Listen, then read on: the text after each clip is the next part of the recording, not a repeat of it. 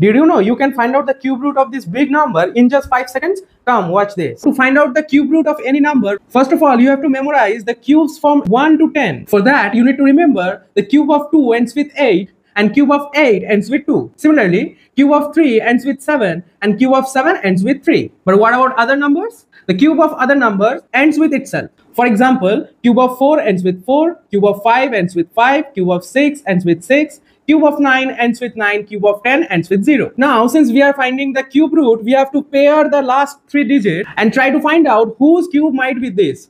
Since the last digit is 3, we know the cube of 3 ends with 7 and the cube of 7 ends with 3. So this number should end with 7. Okay, we are done with these 3 digits. Now we have to consider 19. We need to find a number whose cube is less than 19. So the cube of 2 is 8. Cube of 3 is 27. So 27 is more than 19. Cube of 2 is 8, which is less than 19. So we have to write 2 here. So the final answer is 27. Now it's your turn to apply this trick and find out the answer of this question. Kindly make sure that you are subscribed to the channel if you're watching on YouTube and follow the page if you're watching on Facebook and Instagram. I'll see you in the next trick.